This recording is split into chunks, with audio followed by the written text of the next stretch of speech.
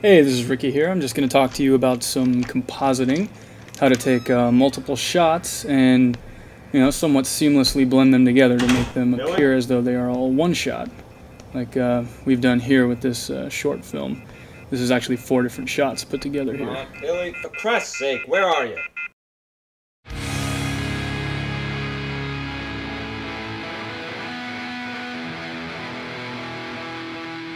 Okay, so I'm going to talk about this shot here a little bit. This is our actress Caitlin from the feature film Chainsmoke. She's turning around and reacting to a vicious killer walking up behind her.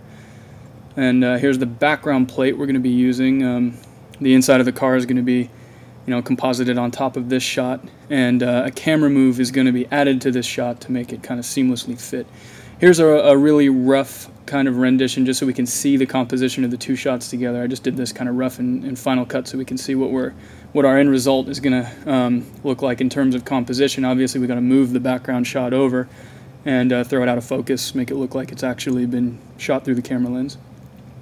And here's the final. You can see it's been tracked along with the move. The killer's up there in the corner on the left. All the green's been removed obviously, and kind of looks like he's there.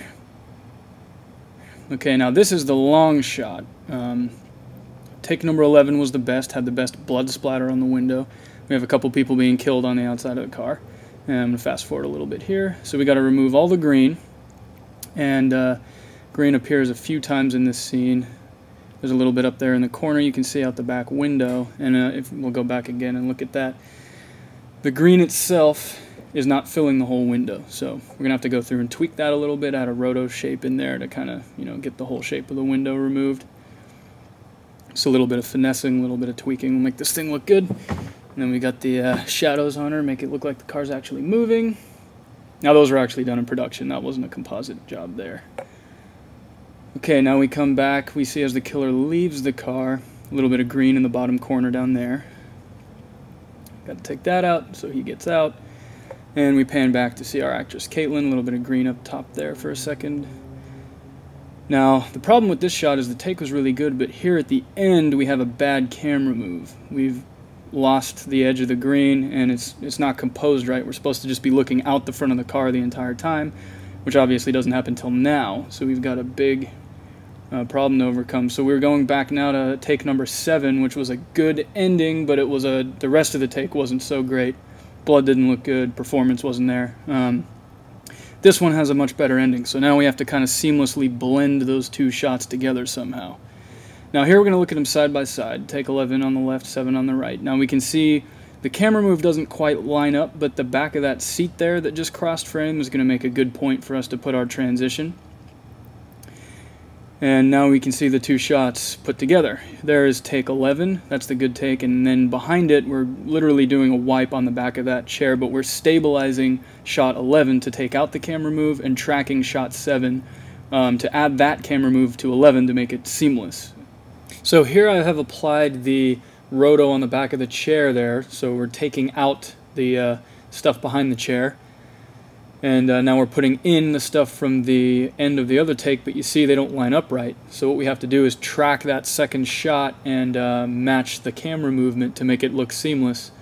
And so here in a ultra slow-mo, you can see that the 2 really do blend well together. The perspective of the camera and the placement is similar enough in the 2 shots that you can't really tell the difference. Now we're going to fast forward to the end, so now we've got her coming up in our good take here. Looking out the front of the car. Now we've got a plate here, a clean plate of the killer walking towards the car. That's going to go in the front window, and then we have another shot after that that has to be, seamlessly transitioned to here. This is the beginning of our next shot, which then also continues. So those 2 shots have to be put together. So now we'll see camera moves up here. We've got our shot tracked into place using those tracking markers. That's the first shot we saw of the killer, clean plate. He's approaching the back of the car, and then we have this gradient wipe that kind of blends into the top of the car itself. Now we're on another shot, so the background plate is actually 2 separate shots as well. Back to the blood splatter, bam, that doesn't look too good once we've taken the green out because there's a little bit around the edge. Red's a really bad color to composite, especially on DV. Not the best medium to composite with, but there you go. So that is our digital blood, and what we did to achieve that is we took the regular blood splatter, outlined it, just created a shape, and then added some extra, streaks of blood there just to make it look a little more gnarly. And then we took out the original blood and added that back in with another tracker. And then you see it slowly kind of wipe in, which gives it has the same splatter pattern that the original one had. So the original one worked for us because it gave us the shape and it also gave us the reference that we wanted to use to see how it splatters on the window. So now we'll watch the final composite all the way through and see how it looks.